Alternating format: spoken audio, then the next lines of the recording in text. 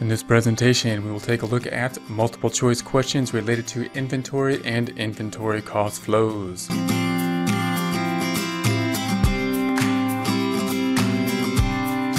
First question. Physical inventory counts A. Are not needed when using a perpetual system. B. Must be taken weekly. C. Requires the use of electronic counters. D. Are not necessary at all. E. Are necessary to adjust the inventory account to actual. Once again, we'll read this off and go through, see if we can eliminate some of the items. Physical inventory counts A. Are not needed when using a perpetual inventory system. And now this is the one they're probably trying to get you on the most, and when we use a perpetual system as opposed to a periodic, the physical count serves a different purpose, but we still need one, and the purpose for a perpetual system is to check to see if we have any loss in inventory, inventory shrinkage, inventory damage, spoilage, things like that. So that's not going to be it. B says must be taken weekly. So physical inventory accounts must be taken weekly. It really depends on the system we're going to have. We might be taking a physical inventory account daily, or even each shift, possibly for employee shift, or weekly, or possibly monthly. So it's not the case that we have to do it monthly. It just depends. That's kind of the system that would rely on. So it's not B. C requires the use of electronic counters. Requires the use of electronic counters. So that would basically imply that a physical inventory couldn't be done, just by counting them and marking that off. Electronic counters might be needed in some types of counts, but it is possible to do a traditional physical count as well. So I'm going to say that's not it. D, are not necessary at all, and that's clearly probably not true. A physical count is going to be one of our major internal controls for inventory. So we're left with E, which says are necessary to adjust the inventory account to actual. And that would be the case typically. We want to make sure that we have the physical account to adjust the inventory. So basically through the process of elimination, we've got E here. Note that the physical count, this might not be the first thing you thought of when you think of a physical count, necessary to adjust the inventory to actual, because if we're using a perpetual inventory system, our inventory should be fairly accurate as we go. But if there's any shrinkage or anything like that, the count will allow us to write down to the count. So the physical count is what we're going to ultimately go by and record our inventory to that. So the answer then, once again, physical inventory counts, E, are necessary to adjust the inventory account to actual. Next question. Which method results in the highest net income when costs rise?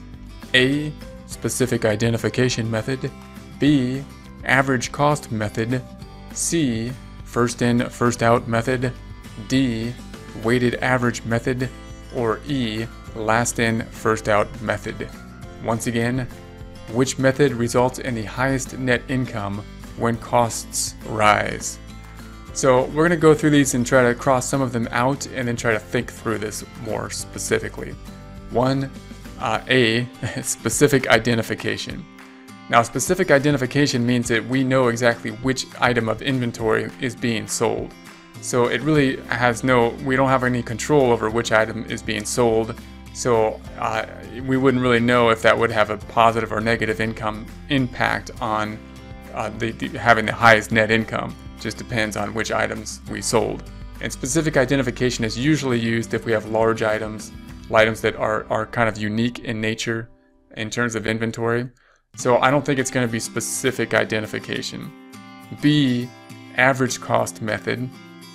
Now the average cost method, because it's an average, is, you would think, somewhere in the middle, somewhere in the average, somewhere between two extremes. So I'm not sure I don't think then that it's going to get the highest net income if we're talking about a method that's in the average method. So I'm going to say B is probably not it. C says the first in, first out method. That means we're going to account for things. The first ones they come in are going to be the first ones we assume to go out. That one I'm going to keep there. That I'm not quite sure. D says weighted average method, which sounds very similar to the average method and also is an average. So if it's an average, once again, I would think it would be not on the extreme. I would think that would be in the middle. So B and D sound similar, which may eliminate them as a possible option. And they both have averages, so I think I'm going to eliminate that as an extreme, meaning the highest method or the lowest method. And then E says LIFO, last in, first out method. So I think it's going to narrow down to C, first in, first out, and E, last in, first out. So now we got to really kind of think about it to narrow down between those two. Which method results in the highest net income when costs rise? Now I would try to memorize, you're going to get these questions all the time with this topic. I would try to memorize that costs rising is the norm. Typically when we purchase inventory, meaning when we purchase inventory, the costs are going up over time.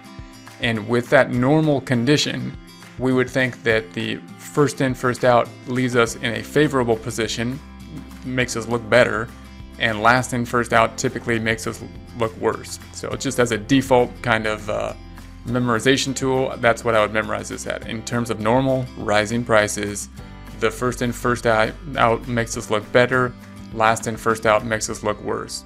Well, how can it make us look better? First in, first out results in higher inventory assets. The assets would be reported higher, and a lower cost of goods sold, which would result in a higher net income. The last in, first out would result in a lower asset account for the inventory, a lower cost of goods sold, and therefore a higher net income. So between those two, you're just going to have to, find some way to memorize that. You can think through it too, and try to think through the cost flow to know that if you're selling the first ones first, the first ones were the cheaper ones. That means you're left with the more expensive ones on the balance sheet in inventory, so your inventory therefore is higher under first in, first out.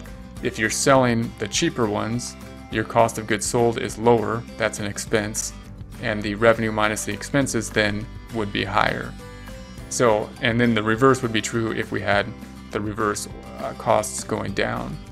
So the answer then is C. Question, answer. Which method results in the highest net income when costs rise? C. First in, first out, FIFO method. Next question. Which method smooths out cost changes? A. Specific identification method. B. First in, first out method. C. Weighted average method. And I think that should be D, which would be last in, first out method. So once again, we'll read this through and then we'll see if we can eliminate some of the options. Which method smooths out cost changes? A. Specific identification. Now that, once again, not really a cost flow assumption method. We don't really have control over the flow method there. It's just whatever the customer decided to pick in terms of inventory, usually for larger pieces of inventory. So we really couldn't tell whether or not that's going to result in changes that will be smooth or not. We'd have to just see which items sold. And so I don't think that's going to apply. We're really looking for the flow assumption methods. B says first in, first out method.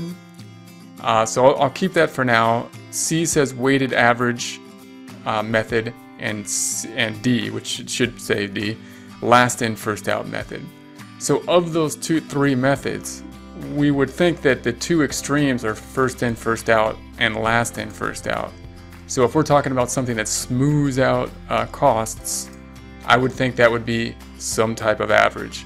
So even if we don't know the methods, I would assume that if this was a legitimate method, one of the methods, and it's an average type method, that it would be one that would smooth out the extremes of the other methods, which is the case here. So first in, first out will have the extremes in terms of the inventory and cost of goods sold amounts, and the LIFO will be in the opposite extreme.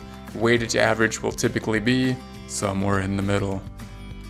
Therefore, our answer is going to be C, this C, which is which method smooths out cost changes? C, weighted average method.